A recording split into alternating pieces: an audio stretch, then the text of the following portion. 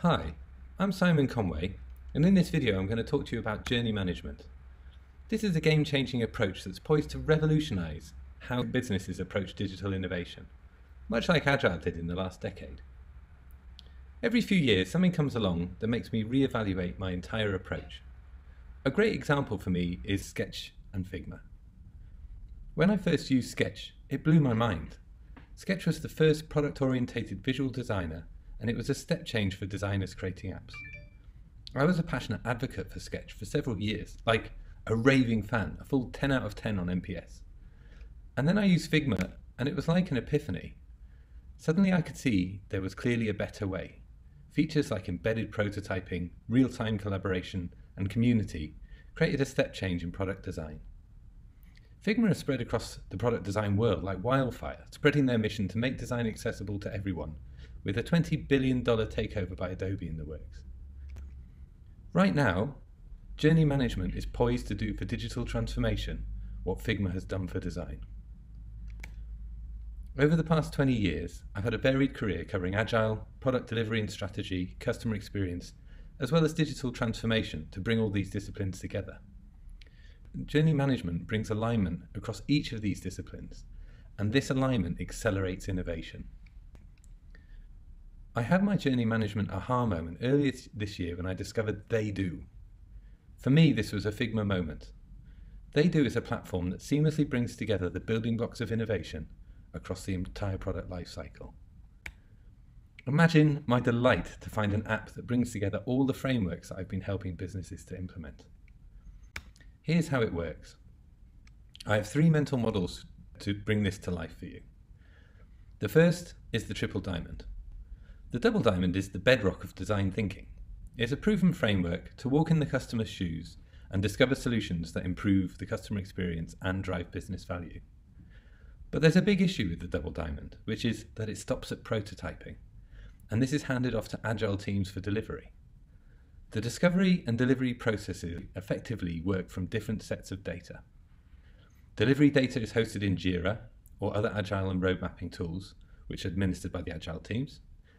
Customer experience data is hosted all over the place. Data's in Figma, Miro, Dovetail, Excel, pitch decks, docs. It's littered around the company. In short, it's a mess. Several times I've been weeks into a project when I find a hidden pitch deck that gives me the answers to my innovation problem. It's standard practice for different teams to host very similar CX data in different apps. For example, marketing customer insight data is often completely siloed from product customer insight. I've actually worked in companies where product teams are literally not allowed to see the marketing insight data. This siloing of information causes pain. The day-to-day work of product people is the Sisyphean task of pulling all these data sources together and creating a compelling story to link customer experience to business value. But in a large company, there's so much data in so many places, it's tough. Managing this siloed data makes up a large part of product work in 2023, especially in large corporations where decisions require alignment across many teams and stakeholders. It's a central reason that product managers feel unempowered in these businesses. The triple diamond fixes this by providing a complete view across the entire product lifecycle with a single source of truth for all teams to work to. This removes the silos between these teams and allows teams to leverage each other's work. The second mental model is building blocks for innovation, which you can see here. These are all the key data points needed to track and record information across the entire triple diamond. Each are owned and created by different teams, but these building blocks are useful to everyone, and they should be accessible to the entire business. Journey management makes this possible. We can place these building blocks onto journey maps. This is much like traditional journey mapping with post-it notes on a map. But the important point about journey management is that these building blocks are stored in repositories. So we can see them on the journey maps, but we can also see them in a list, and we can sort, search, filter, and tag these building blocks. We can create a graph to show how this information links together. This opens a host of opportunities to leverage the data across teams and at different levels of granularity to suit many purposes. The final mental model is the journey framework, This allows us to nest journeys at different levels.